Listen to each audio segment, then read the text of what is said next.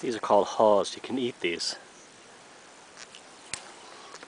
They have a seed in the middle of them. They say they actually can taste kind of like avocado. Not as nice though, but they're actually edible. How many people today know that? As they're driving by with their cars full of frozen pizza. Our emerging mythos. What was the purpose of folklore and fairy tales? Well, in a pre-scientific age,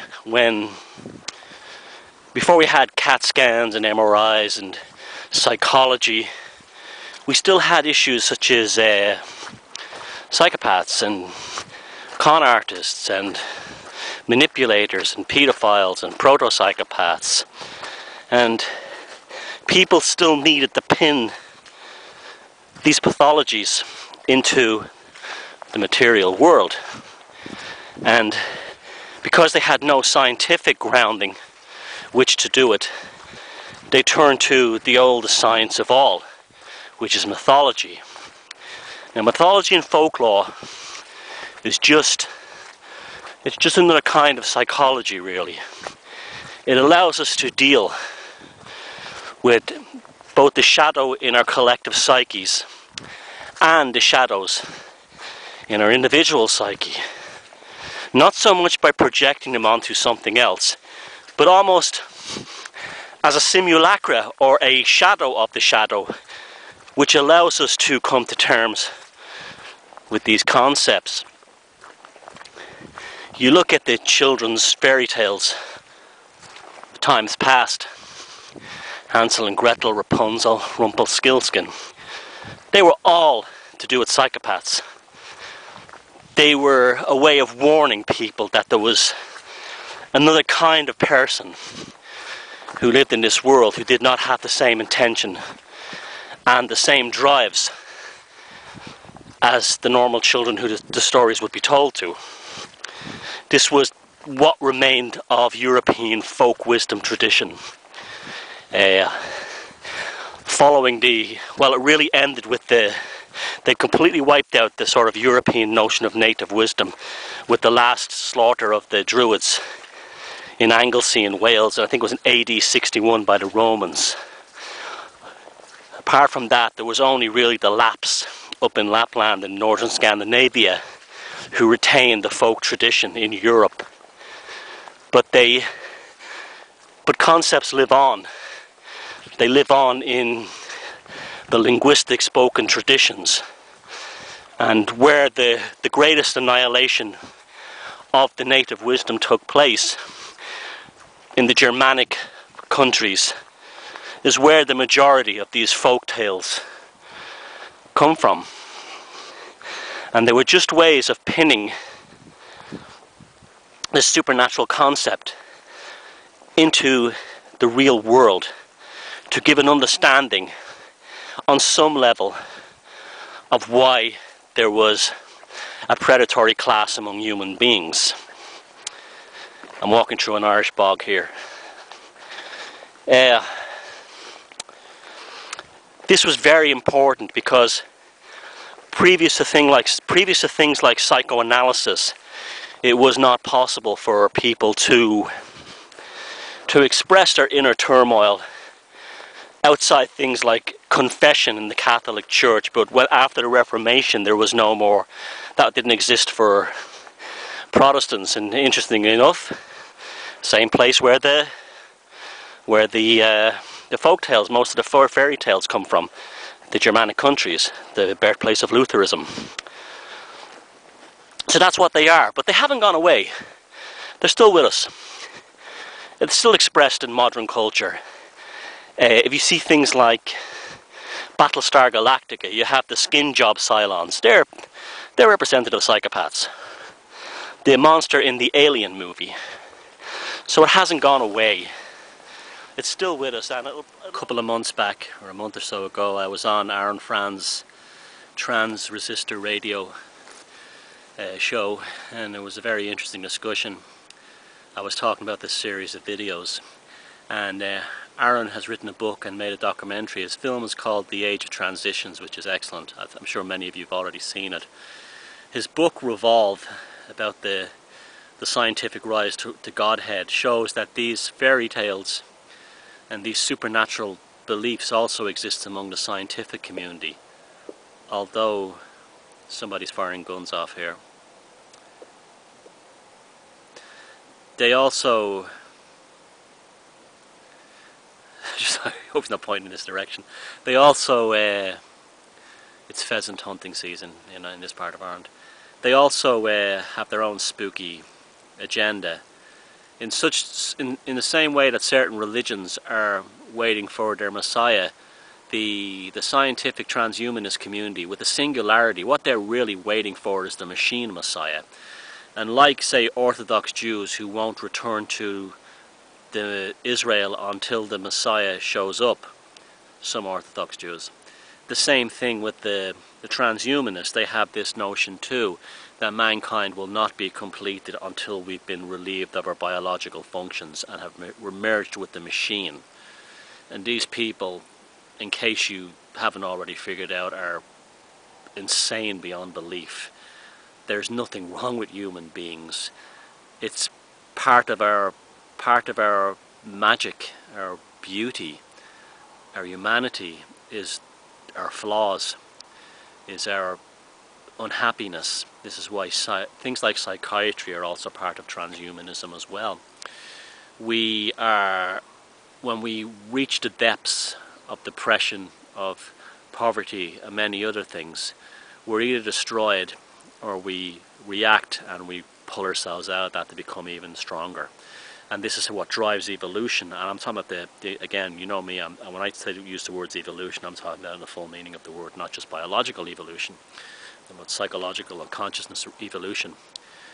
And so that's why I'm so vehemently against things like transhumanism, psychiatry, and things like the Zeitgeist movement and the Venus Project, because human beings need their faults and they need their negatives in order to survive and flourish and move forward, because the reaction to that downturn, when you've cried enough and when you've suffered enough, is either to die or to become reborn. You sort of become a messiah to yourself, and that appears a lot in mythology as well. That's what all those stories about the labyrinth, and that's why I use that motif in my book. So that's why we have to get rid of the media. And I'm not talking about going down and attacking TV stations and burning them down. I'm talking about just not complying. Just do not watch TV. No reason to watch, no excuse to watch TV anymore. You can get DVDs, you can get... See, the damage is really being done by the advertising and things like that. You watch YouTube, and there's a vast archive of material that you don't have to see the latest shows with the latest ads to mess up your consciousness, to infect you with a consciousness parasite that's similar to, say, a lancet fluke which enters the body of an ant. It takes control of the ant for its own agenda, mainly reproduction, and it takes control of the ant's nervous system, and that's what the psychopathic control grid is doing. And in the past we had things like folklore to warn us of the prevailing class. These things were passed on. That's why they also killed all the women during the witch trials and stuff like that. The psychopathic control grid is terrified of native wisdom. That's also why they've hunted down and killed as many people of colour as possible, because they're connected to the spirit far more than Europeans. Not because they're better, it's just that we've been destroyed on so many levels. But we're getting it back now.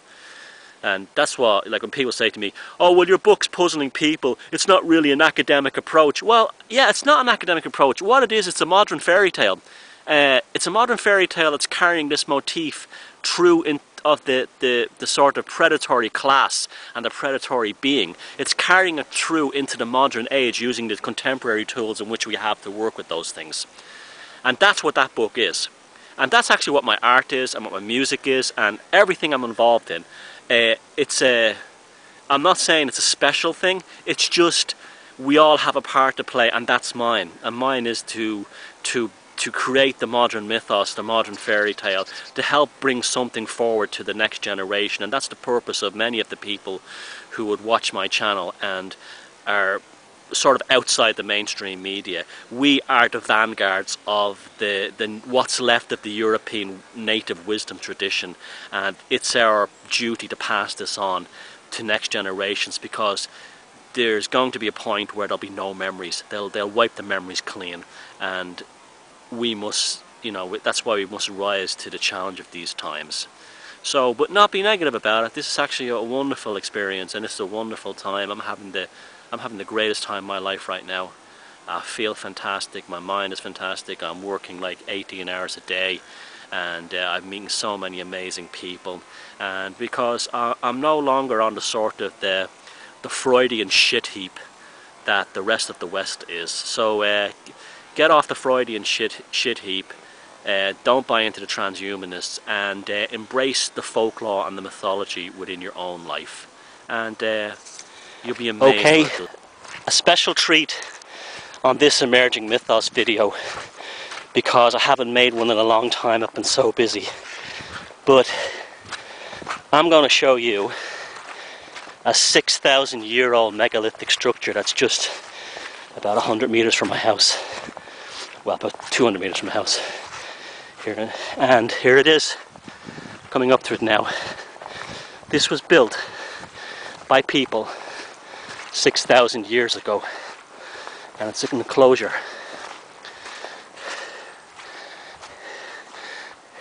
Here's the ditch. This is where the entrance was, and that's the center of the enclosure.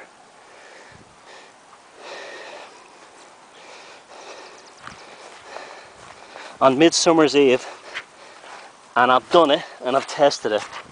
It's my own theory, but I placed right in the center of this megalithic structure, at the highest point, I placed a stick, and it lined up perfectly with the setting sun right there, that gap in the mountains on the sun, on Summer's Eve, Midsummer's Eve, right there. The sun sets, and I place a stick here. So here we are. Just think, I'm walking on the ground that people, just like me and you, the same dreams, the same consciousness, built this thing here, and they lived inside it. It's about 100 meters across. No, it's less. It's about 50 meters across. The ditch is here, and it's built on quite a tall hill. There's the valley down below. So there you go, our emerging mythos, and this is why we keep it alive. Look at this. Just on the intro to the stone circle, all those fossils in this rock. Here's or not the stone circle, the henge, the earth henge. There it is. I'm in the middle of it here. We're about 20 miles from the sea. I have to wonder if the people who built this thing 6,000 years ago brought that deliberately over here for some reason. I like to think they did. My shoes all covered in mud. Things you do for YouTube. So check out Aaron Fran's Revolve until my next book comes out. And my name of book again is Defeat the Demons. Yeah, Defeat the Demons. See, I'm so far into it, I can't remember. Defeat the Demons. You'll see the ad at the end anyway. And spring 2012, and I'll be making more videos.